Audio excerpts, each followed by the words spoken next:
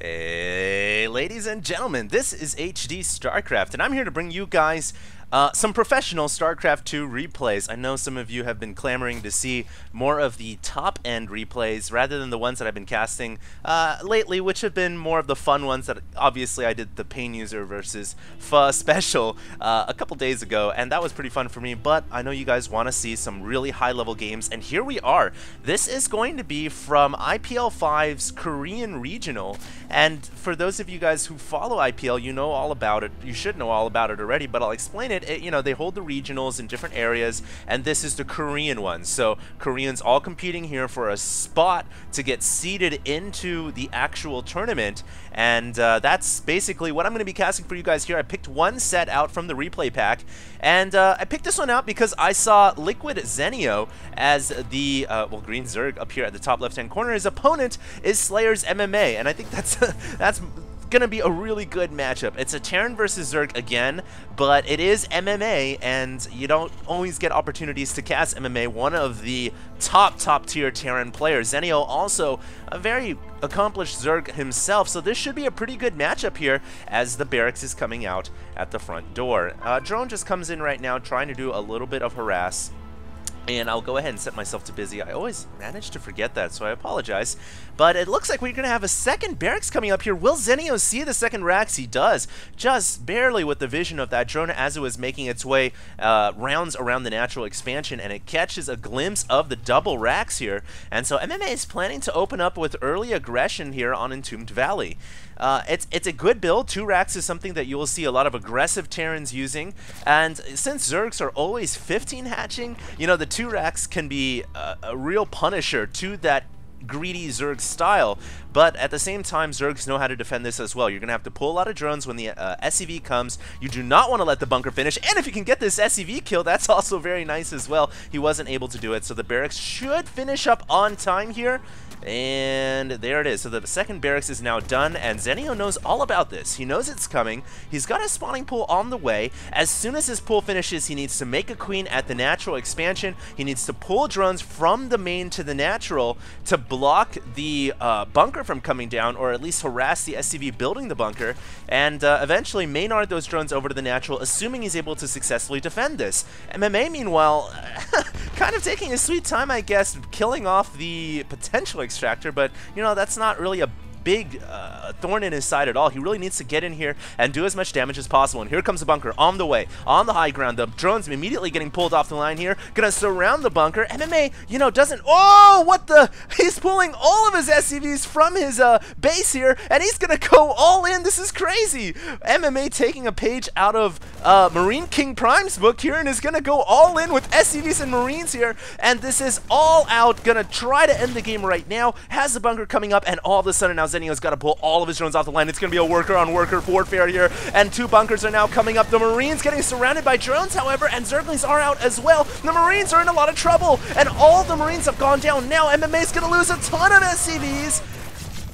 And the question here is, did he kill off enough drones to kind of mitigate the losses of all of his workers? And I don't think so, man. He's now at an 8 to 11. There's a million Zerglings on the field, you know, relatively a million for this early on in the game, and it is not looking good for MMA at all. He's gonna have to bunker up the front door right now, maybe lift off this second barracks and place it right here, help to kind of funnel off the Zerglings. He has killed off the extractor, gonna try to run the Marines behind the mineral stacks here where they have a little bit more cover to play with, but the Zerglings are coming in. Nevertheless, Zenio knows that he can take out MMA right now in this best of 3. This very first game of the best of 3 can go to him if he can end it right here, and he smells the blood. He's going for the Marines. There's only 2 left, but his Zerglings have been whittled down thanks to the micro from MMA.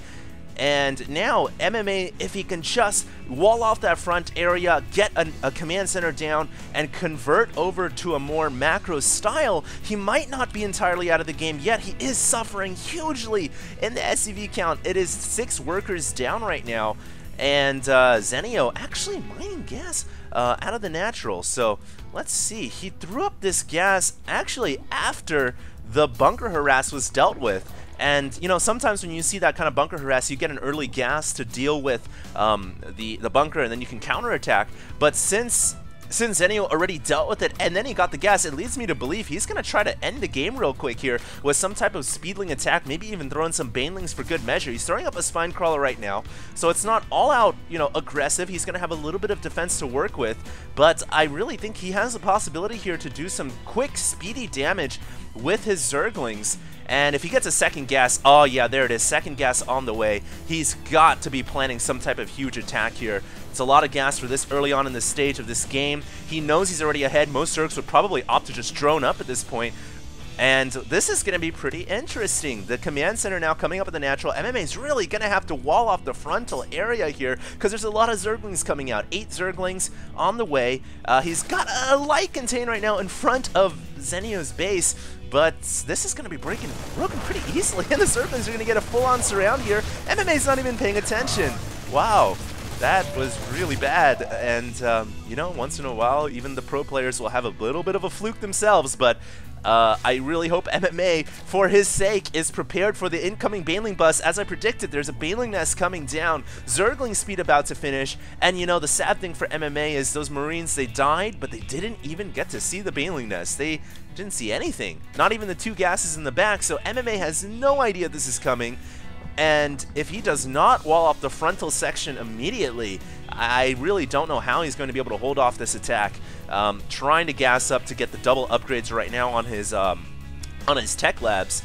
But, you know, I'm surprised he hasn't lifted off this barracks yet. Lift it off, place it here, place a 3rd barracks down, because this might be coming, and indeed it is. And right now he's moving out with Marines, but they will not see the Banelings. Oh, God. If only the light radius there was a little bit bigger for Marines, but unfortunately it is not. And now Zenio is going to come in. No, he might actually fall back to dispatch of these Marines first. I don't know if I agree with that. I think he could have just went in, but hey, he wants to be safe, and now the Banelings are revealed, but at least he dispatches all the Marines, and there we go. MMA says, oh man, I am totally out of it. And it all started with the crazy all-in from MMA. He just pulled all of his SCVs off the line. I just really want to look at that one more time. And, you know, here it is. All of his SCVs coming. Excuse me, I think I might have rewinded a little bit much there. There we go. All the SCVs coming in, and I wonder what prompted MMA to just go for such a bold and sporadic decision. You know, I will say, you can't bunker up this entire thing completely because of the supply depot there. So, you know, unlike Shakur's Plateau, it might make sense to, you know, triple bunker it and be really aggressive. I don't know if it really made that much sense here. But he tried. It didn't work out too well for him. We'll see what happens in Game 2. This is a best of 3, guys. And like I said, hope you guys enjoy the high-level StarCraft 2 plays. See you guys in Video 2.